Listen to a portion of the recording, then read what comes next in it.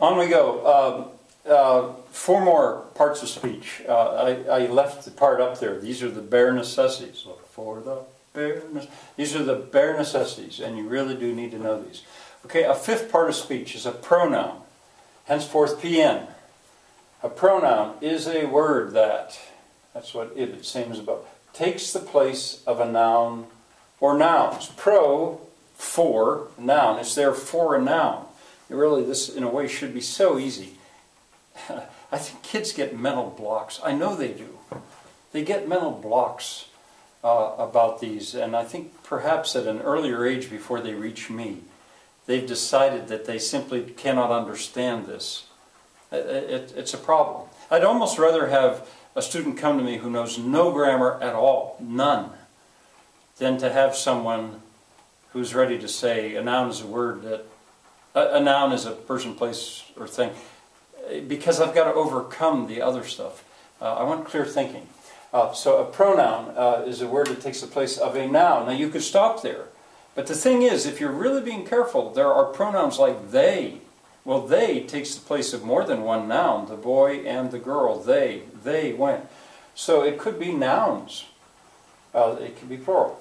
Number 6, a conjunction, henceforth CJ, is a word that joins. Now they like that because it's so simple, joins. And it's maybe not satisfying in a way. Joins what? Well, the thing is, if you start listing them, conjunctions can join nouns, they can join phrases, they can join sentences, they can join adjectives, they can join all kinds of things, clauses. So I just say joins. These definitions are not perfect, I know, but the joins is the junked part, con is together, it joins things together. Number 7, a preposition, henceforth prep, is a word that begins a prepositional phrase. Now, I say sorry right away because a lot of people will notice, now wait a minute, you can't do that. And I'll even ask the kids, what's wrong with that definition? And they're usually pretty quick to say, well, you can't use the word that you're defining in your definition. And sometimes I'll say, well, what do you mean? And they'll say, well, if I don't know what a preposition is, how am I going to know what a prepositional phrase is? And if I don't know what a prepositional phrase is, well, now I don't know what a preposition is. I know, it's circular, and they're right. I like that they can point that out. You could look preposition up in a dictionary, and it would give you a more perfect definition. But I have my reasons for doing it like that. I want the kids to be able to rattle it off. So if they see a preposition, they're going to expect to see a prepositional phrase. And then finally, the 8th one, an interjection, henceforth IJ. An interjection, ibid, is a word that shows feeling and stands alone, and they both have to be there. Because if you have a word like sad, that shows feeling, or happy, I am happy. Well, happy is an adjective, that's modifying I. That's not an interjection. It's knit up in the sentence. An interjection stands alone, like, wow, I am happy. Well, the wow is not knit up into the sentence. It stands alone. And there are some linguists that argue that interjection should actually not be considered a part of speech. There should maybe only be 7 parts of speech. Maybe only 6 if you lump adjectives and adverbs together. I don't know about that. But interjections, part of the definition is they do not get bound into the syntax, the sentence. I'm jumping ahead. I haven't explained about syntax yet.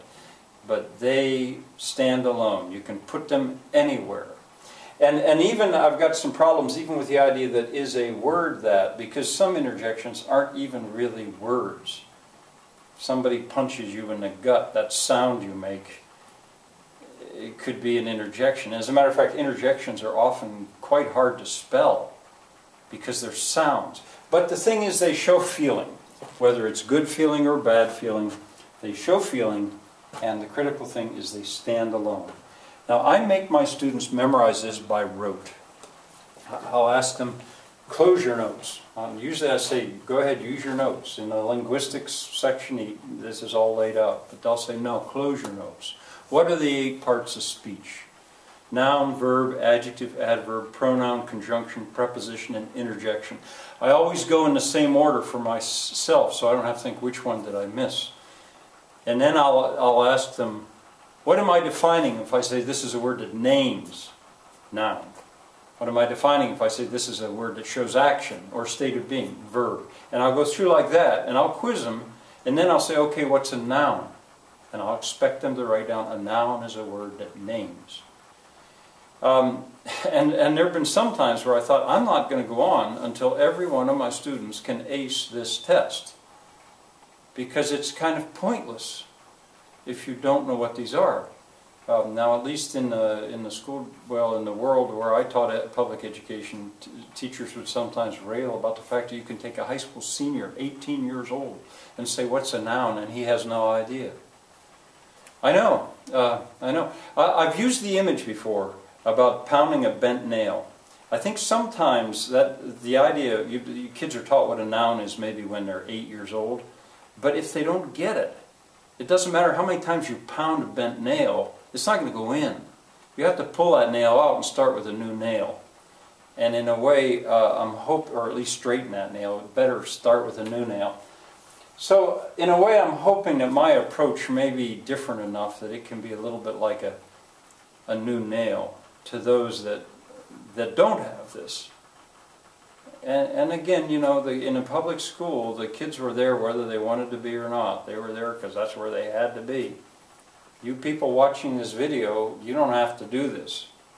But if you want to go on and learn a foreign language and you want to understand English grammar, you need to know these. These are the bare necessities.